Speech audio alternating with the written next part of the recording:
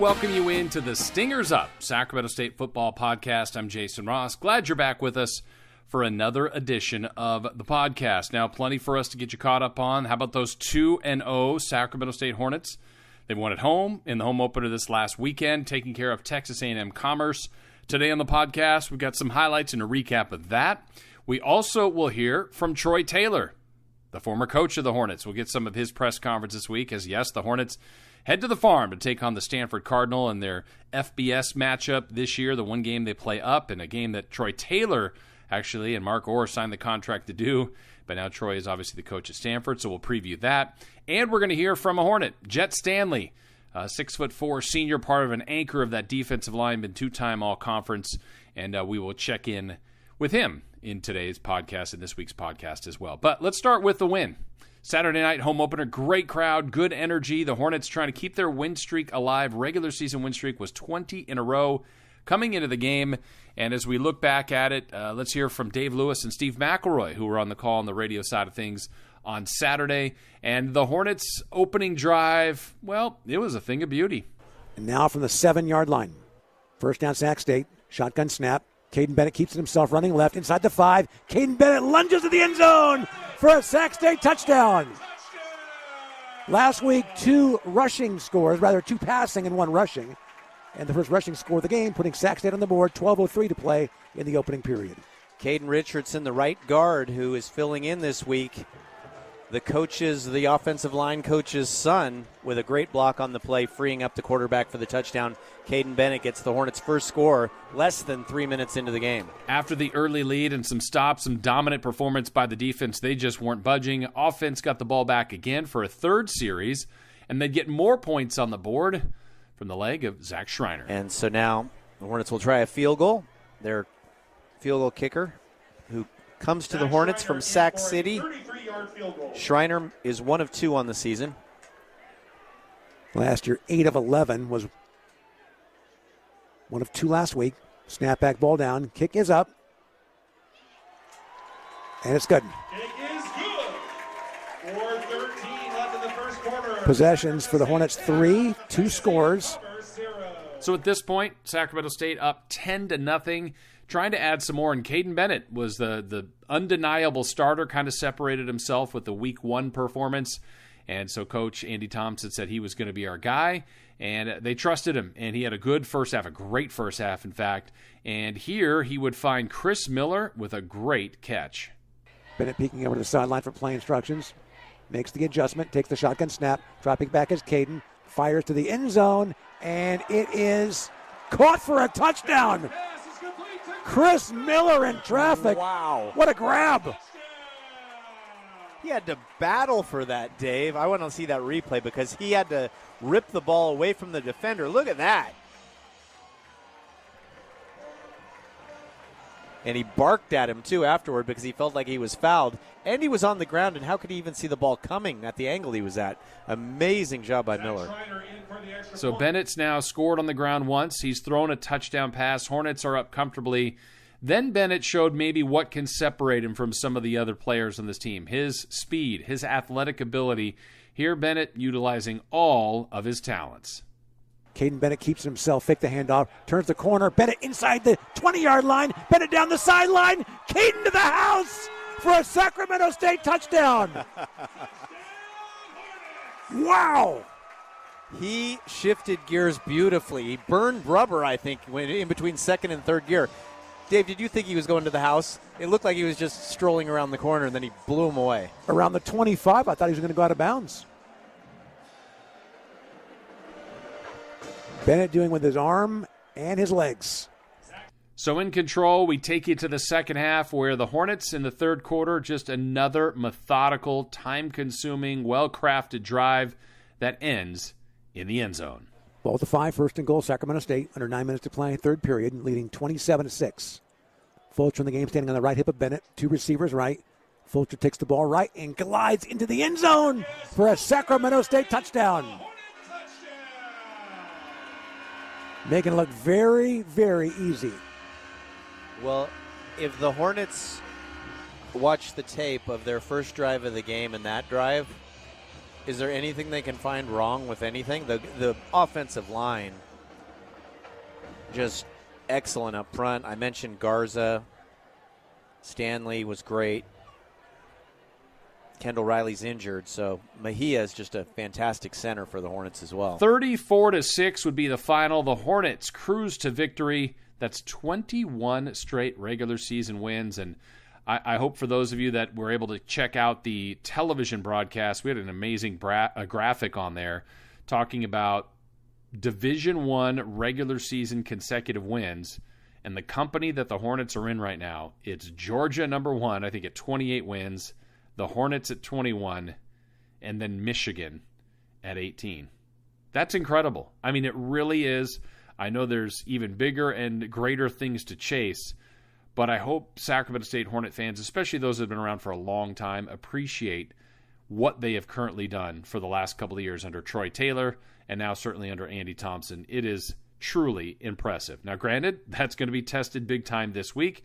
In fact, the Hornets' last regular season loss came a couple years ago at Cal, and so they went on to win the rest of those league games that year 8-0, won all 11 games in the regular season last year.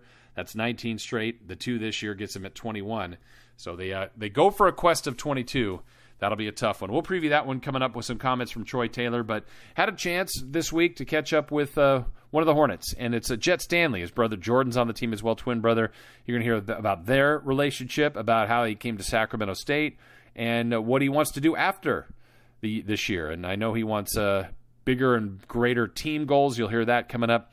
But here was a chance I had to catch up with Jett Stanley. Jett, let's kind of start with your background. You've been a great Hornet. You've been here for a while. But how did you ultimately get here to Sacramento State? So throughout high school, played football every year and started as a sophomore on varsity, and then just went through all the recruiting and everything. And eventually what really landed me here was having both me and my brother get recruited here. And he actually got offered on signing day, or the night before. And so we were kind of up in the air, and then right before it started, we decided to come here. It was the best decision I ever made. Did you know all along, and your brother Jordan, that did you want to be like a combo package? That was the goal, but we were both prepared for it not to happen. And for a while, the whole recruiting process, we didn't think it was going to happen. And then that last day, it seemed like a sign from God. It's like, all right, let's go. Yeah. Who was trying to think coaching timeline. You probably had a different coach then. Who was the recruit that got you here? Coach Lewanton was the main guy that recruited me, and then Coach Plemons was the defensive line coach, and then Sears was the head coach. Gotcha. So now you get here, you get the new, the change, Troy Taylor, and since you've been here, I mean, all you guys have done is win. Probably had those goals, but did you think it would go this well with back-to-back championships? Absolutely not. I really did not expect the 2018, my first year when I redshirted, it was nowhere near as successful, right? And now it's just the stands are packed and it's just so much fun. And I really did not see that coming. I really did believe that we would have success when we reset everything, but I did not see it being this instant, honestly.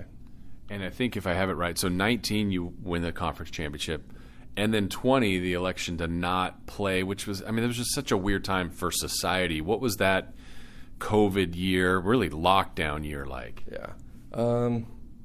It was interesting to say the least, and I kind of agreed with Coach Taylor's call to take off that season. Just like you said, it was kind of messy, and we just really, I felt like it was maybe not quite unanimous, but most people agreed to take that year, get healthy. If anybody had injuries, we could fix it. If anybody needed a procedure done, that's a perfect time to do it and get back and just be ready for the 21 season. And I'd say we were. Yeah, and I would even think just where you are in your life as you're growing up, you're becoming more of a man, just life experience. Like, I don't know. Again, none of us had ever been through anything like that, but I don't want to say football was secondary, but maybe just knowing that it was going to come back at some point. I'm guessing that 2021 year, you guys were just ready to unleash on everybody. Yeah. No, I remember the first game that we played was at Utah Tech now. It was a different name back then. But, yeah, and I remember I was so ready to go that on like the first drive, I was on the ground twice just because I was like running out of my shoes. I was just so ready to get after the quarterback. But and then after that game, I was like, all right, you can, our coach, he always brings up, be quick, but don't be in a hurry. And so I needed to take a step back and put that motto back into the way I was playing. And then, I got my feet back under me and got after it. I want to talk to you about your coaches. Coach Paulson's been here in this ride was with Coach Taylor, now still here with Coach Thompson. Coach Slowey is new here to the program, and then Coach Thompson's still overseeing all that. So how about kind of the defensive leaders that you hear from on a day-to-day basis? Yeah, so it's still Coach Thompson. He's still the head of the defense. And so honestly, as a defensive side with the head coach change, it doesn't feel super different. Coach Thompson, instead of just now overseeing defense, he oversees everybody and still the defense. So it's at practice, he's still the one calling the plays, and it feels the same. And I really feel like it was like the smoothest transition we could have had on the defensive side. On offense, I'm not on that side, but we have the majority of the same coaches, and I think that it went pretty smooth over there as well. I haven't heard anything negative. And with Coach Thompson at the forefront, and then my position coach, Coach Paulson, and the newly added Coach Slowey, it's been a really good combination of Coach Slowey's like pass rush techniques and then everything that Coach Paulson brings to the table with all his years of expertise. So far, so good. 2 wins for you guys. Defense has done their part. What have you seen from that group? You guys even have some injuries there, but what do you think you guys can do as the season goes on? I think just the sky's the limit, honestly, for this team. I think we can just keep building, and this week's going to be a good test. I think we need to go in there and just play the best that we can and see where the cards land. And I'm confident with this team. I really do think that we can do something special. Yeah. The media naturally is going to make a lot of this. Troy Taylor, Stanford. I mean, he signed the deal to play Stanford when he was coach here, not knowing he would be the coach there. It feels like you guys probably want to make it just another game, but is it this weekend? Yeah, it is. It's another game, but everybody understands like what this game is, but it is. It's another game. We're going to prepare the same way, and we're just going to go in there. It's a faceless opponent every time we get on that field. And we're going to go in there with the intent to win, just like we always do. Yeah. When you've lived it now, let's see, 2 years ago at Cal, you guys lost, but that's playing up. Last year, you guys demolished Colorado State. What is the difference of playing an FBS team in your mind? Honestly, I would just say it's like facilities. Their stadiums are always super nice and everything, but so not the players. Everybody puts their shoes on the same way. We're all here to just play football, and I think as time has gone on, the gap between FCS and FBS has narrowed, and I think we proved that when we went to Colorado State, and I'm hoping that we can do it again. How about you mentioned coming here with your brothers, kind of the combo package. He was away from the program for a couple of years. Now he's back. What's that like? It's awesome. Yeah. It's honestly a prayer answered, and it's been so unbelievable. Like when he first came back and we got to go through fall camp, after going through 2 fall camps without him, I've played football with him. This is my 16th year playing, and I've been with him every single year other than that. And without him, it was a huge adjustment, but for him to be able to come back, and especially for our family, I've heard from our parents so much how happy they are just to see him in the uniform, and see us both out there taking pictures again while we're all together. But it's been so much fun, and this is a great year for us. The last couple of years while you were playing, what was he supporting you? Was he coming to the games? I mean, he obviously has friends on the team. Mm-hmm. Yeah, no, he was at every home game and every away game that my parents were able to fly to. He was there. And, he interned for my dad for a little while. That's what he was doing while he was away. But, he was always here, always supporting. He was always the first person that would tell me what I need to fix after the game or whatever it was, or good play, anything like that. He was the one that I trusted the most because he knows what college football is like, and a lot of it is do your job. Everybody needs to do their 1/11th on the field, and he would always remember specific plays too. He's like, oh yeah, on this play, they could do this, or it was a good job on this. But it was honestly really nice. It was like having a personal coach when I went home. So your dad lost an intern, but you gained a teammate. What was he doing for your dad? What does your dad do? He's in the construction industry. Okay. Yep. And so he was working under my dad and learning like the ropes about what you would do in that industry. And that was the main thing, was he kind of touched in each like category of where he oversees and everything like that, so he could just learn some things. What would Jordan say is more difficult, construction work or playing college football? That's a good question. He did have to get up pretty early for work, but yeah, I'd say physically he'd choose football, but yeah, physically it'd be football. So you mentioned you guys always played together, but you always played offense and you always played defense together as two-way players in high school. Now he's O-line. When he came here as a D-line like you, you faced each other quite a bit in camp. What was that like? It was very unique. It was fun, and everybody else really loves to hype it up. I remember our very first year, our freshman year, when they first switched him, they did it was the end of practice, like a little competition kind of thing, offense, defense. They lined me and him up against each other and put a cone behind him. And so as defense, I need to get to the cone, and he obviously needs to prevent me from getting to that cone. And they blew the whistle, and we just obviously got after each other. It was like a sumo drill. And at the very end of it, I was able to get him back towards the cone, and it was like right beneath him, and I kind of touched it right under him.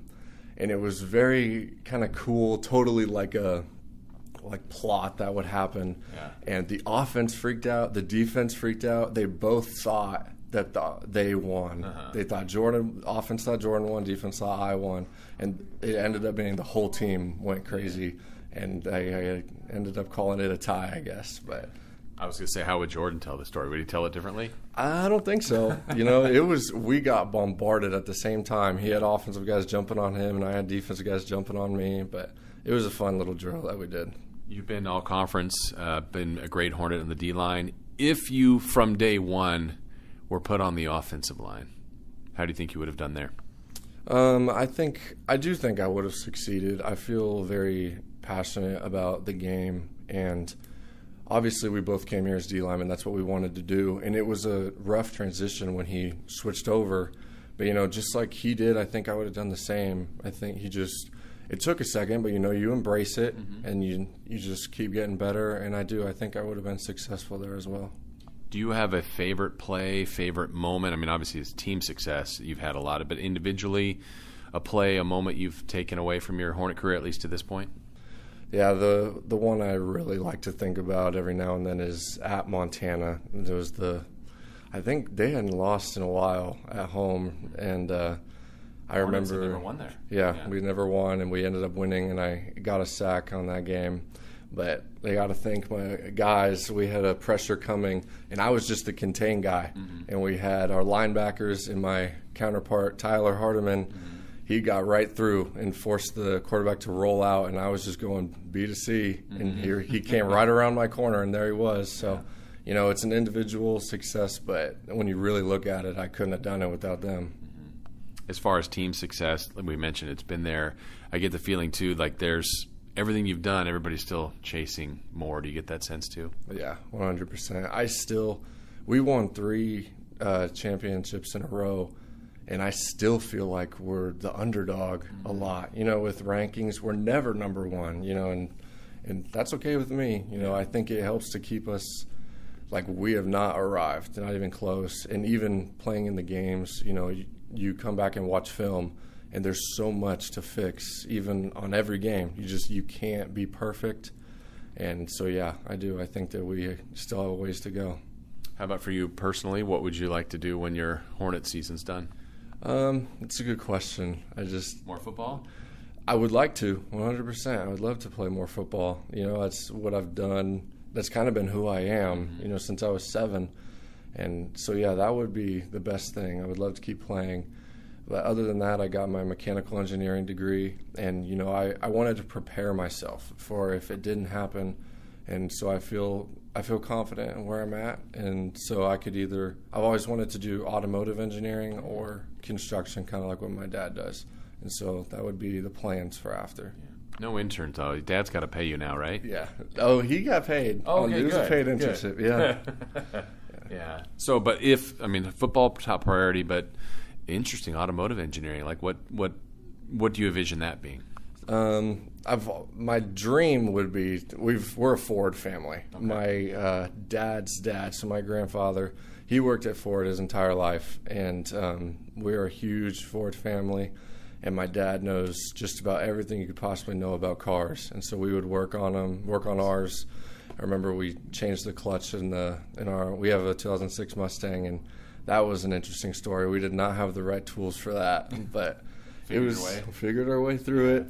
And so dream job would be just working on Mustangs, figuring out how to make them faster, obviously more fuel efficient, but speed is always the fun part. Yeah. Nice. Well, it's been great watching you. I know you got more to do. Hopefully there's a trophy waiting for you at the end of this, too. Congrats on your success, and it's been great talking to you. Thank you very much. Thanks for having me. Well, certainly wish the nothing but the best for Jett, and hopefully a great year ahead for him and the Hornets. This week, though, the next goal, the next task at hand, and you can hear it a little bit there with Jett. Like this, sure, it's another game, but maybe it's not. I mean, obviously you get paid to go to Stanford. There will be Hornet fans that come down there, but it's playing Troy Taylor, the guy that helped build this program to the success it is. And he left. He left the program. It was really an odd situation at the end of the year last year when the Hornets are playing their biggest game in school history. All the rumors are floating about the day of the Incarnate Word game. And then, Troy, you totally understand how he has to take the job. But after the most difficult loss, I mean, it's the next day, and he's introduced at Stanford. So that was tough. I still wonder how it would have all gone had the Hornets won. He still would have accepted the job, but I think it might have been easier to deal with knowing that he would have finished out the coaching season and maybe another week, maybe a couple more weeks, and they're holding up a trophy. Who knows? But the reality was it was a bizarre time. He has moved on. He is now the coach of Stanford. Andy Thompson's at Sacramento State. And this week in his press conference, Troy Taylor was talking to the media down in the Bay Area and, really talking about this opponent in Sacramento State when he knows so much about him. Yeah, I think during the preparation process, the personnel, and then their scheme a little bit more. So I think in terms of preparation, but he feels the same way in terms of knowing our scheme on offense. So I'm sure when he's preparing, and then going against those guys in practice every day and the personnel, and then seeing them, I think on game day.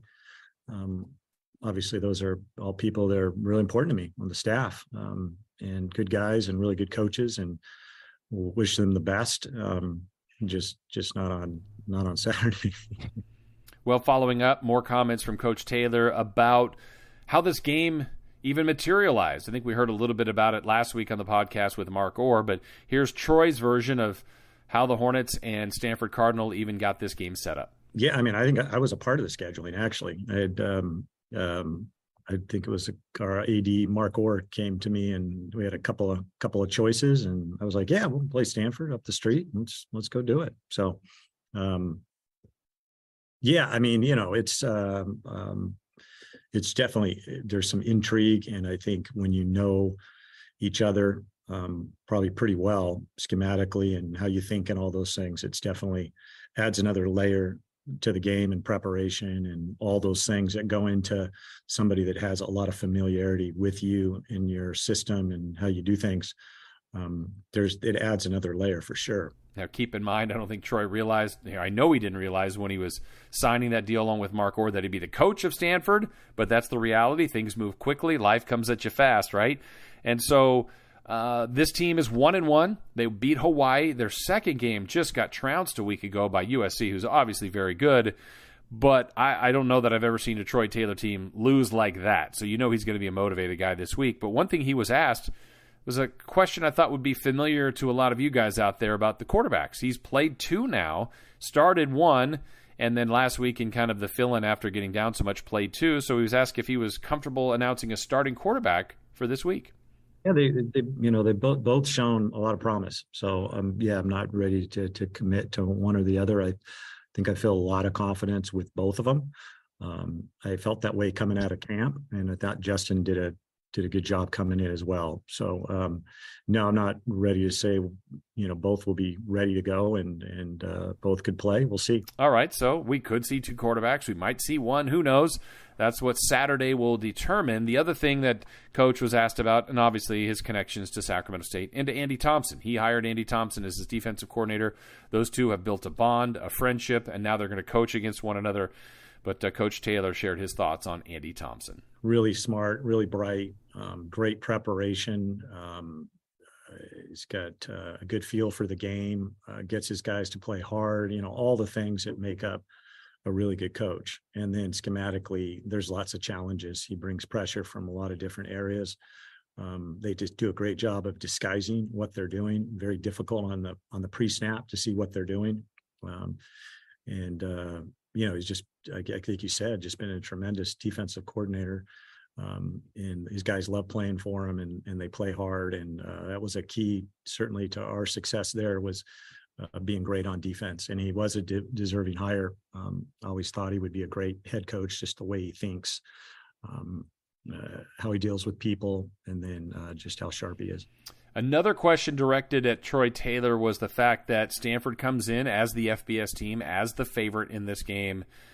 But Troy knows better than that. He was quick to point this out when asked about being the favorite. He said, look, the Hornets will think they could come in here and win this game. In regards to Sacramento State, I mean, this is a team that they expect to come in here and win. We last year we went to Colorado State and had that expectation, and were able to win that game. They have that mentality. They expect to win every game. This is going to be an incredible challenge for us, both schematically, and I know those kids are recruited, the majority of them. They're good players. They're tough players. And it's going to be a very challenging and tough game for us. And last but not least, from Coach Troy Taylor's press conference, his basically his relationship and his thoughts on the Hornets quarterback now, Caden Bennett, a guy he knows very well. Here's what Troy Taylor had to say about Caden.